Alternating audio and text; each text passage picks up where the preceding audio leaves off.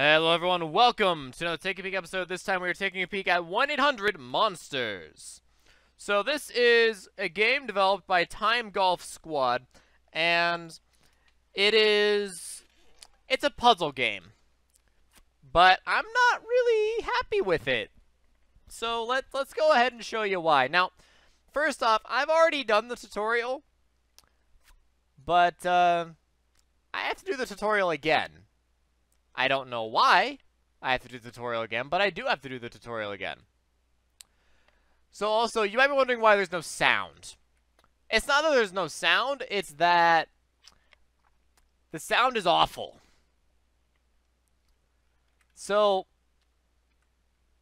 basically the entire point of 1-800-Monsters, let's just talk about what the game is, first and foremost. The entire point is you solve these little puzzles, right? So you have to move stuff around, and then you blow it all up. And there you go. Boom! You win! Yay! You come from this company that employs people in costumes to blow stuff up. So, kaboom! There you go. But don't blow up your kids! Oh man. There you go. We got through. Alright. So, the tutorial really does a good job. Alright?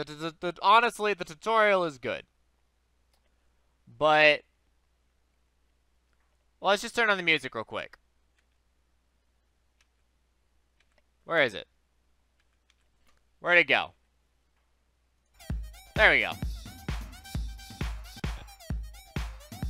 This is what I mean. You have to play the tutorial again. Like, why? Why? Why do I have to play the tutorial again? There's no save progress in this game. Which means if you're going to sit down and you're going to solve all the puzzles, you need to solve all the puzzles, like, in one sitting. We're turning that off now. Imagine that looping over and over and over for all eternity. That's just, it's maddening. The music is absolutely maddening. But, on top of that, again, no save files, so you have to do the entire game in one sitting. Now, it's not a super long game, so, I mean, it's completely doable, but what modern game doesn't have any form of saving? I mean, come on. That's a bare minimum feature that you have to keep in the game, and this game does not have that. It also has some pretty awful audio, as I'm sure you've been able to tell. Pretty awful audio. Just go ahead and take those packages. They give us a little bit more time. And scoot you over. Here you go. Will that be good enough? Maybe. Maybe not. I don't know. It's hard to tell. I don't know if that's good enough or not. We'll find out now, shall we? Let's see what happens after we grab a balloon. We win! We got it. Alright, we figured out the puzzle. So we got to be a little careful here. We'll go ahead and grab this.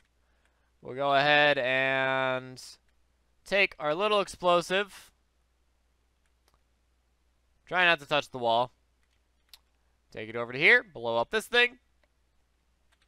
And then take it over to here and blow up the other wall. And the game just kind of continues on like this, solving various puzzles like this for quite a while. It's not very difficult. It's a fair game, if I'm being honest. It's a fair game, but it's still not a very good game. Like it's really not. But by all means, if you guys want to play a little puzzle game, if you think, why did all that just blow up? I don't understand why that all just blew up. Maybe we ran out of time. I don't know. But if you really want to go ahead and play this game, by all means, play the game. There will be a link down below. This is not a Steam game. There will be a link down below where you can go buy the game. It's fairly cheap, but I don't recommend it. If you're going to go get a puzzle game, I recommend pretty much anything other than 1-800-Monsters. The puzzles are super easy. The controls are fine. They're a little weird sometimes, but nothing that's a major complaint on the control side. But for me, the biggest deal breaker is there is no save file in a puzzle game. Like, it just comes with the nature of puzzle games. You're gonna want to save it and walk away, and it's just, yeah. I mean, I just the lack of save file just completely blows me away. Like, Amnesia: The Dark Descent had saving. Dark Souls has saving. Scoosh. Get in there. Scoosh. There you go. You know, every good game has saving. And this game does not have saving. It's just... why? Just why? I don't know. Scoot. Stop. Just stop. Stop. Stop. Go. Away. Alright. So, yeah, as far as puzzle games are concerned, I recommend picking up another one. 1-800-Monsters, for me, gets a 4 out of 10. It's okay. Like, if you want to play a puzzle game, by all means, go buy it. It's fairly cheap. You'd be supporting an indie developer. The game does have its bugs. As you saw right there, I passed right through a balloon. So, I mean, the game does have its bugs. But it is still, at the end of the day, a puzzle game. A very easy, a very simple puzzle game.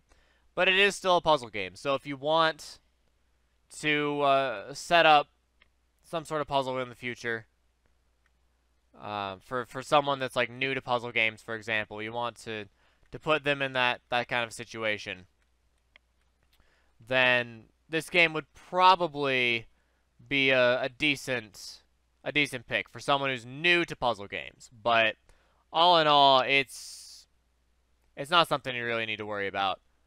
So, look at that. We made it to the end. Boom. Just like that. We just beat the game. So, that's the entire game.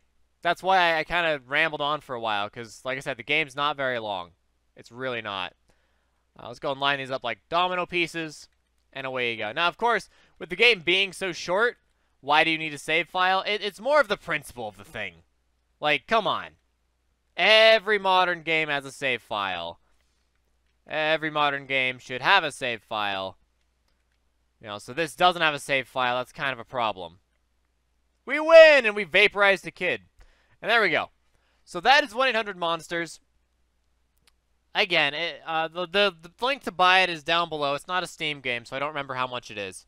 But it's a quick 10-minute experience.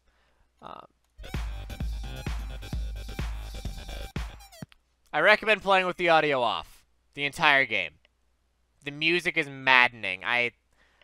You can play the entire game listening to it maybe once, but after that, no, not at all. So, there you go, guys. That is 1-800-Monsters. It gets a 4 out of 10 from Time Golf Squad. The link is down below if you want to buy it. If you do, that's up to you. You've heard the review. You've seen the entire game. So, maybe it's good if your kids are not afraid of the creepy face that pops out of the dinosaur when you win. If your kids aren't afraid of that, then this would probably be a good game for your kids to pick up and sit down and play as a nice introduction to them for puzzle games.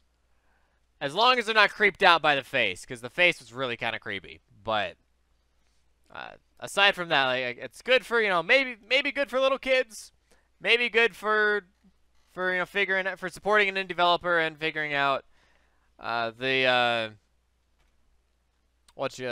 new, I can't think of the word. My mind completely blanked on the word. So give it to little kids so they can enjoy it, as long as they won't be scared of the creepy face that pops out of the dead dinosaur. As long as they're not scared of that, great thing to give to, like, a 5 or a 6-year-old and say, hey, here's a puzzle game, figure it out. You know, that's how I see 1-800-Monsters. So that's why for me it gets a 4 out of 10, because it's not a game everyone can play. It's not a game that's interesting, and the music is grating. So thank you for watching. If you liked it, give it a like, subscribe, and share. Share on Facebook and Twitter is the best thing to do for the channel. Thank you to Ann for being a Patreon supporter, and I'll see you all next time with another Take a Peek episode. This has been 1-800-Monsters from Time Golf Squad. Thanks for watching, and DFTBA.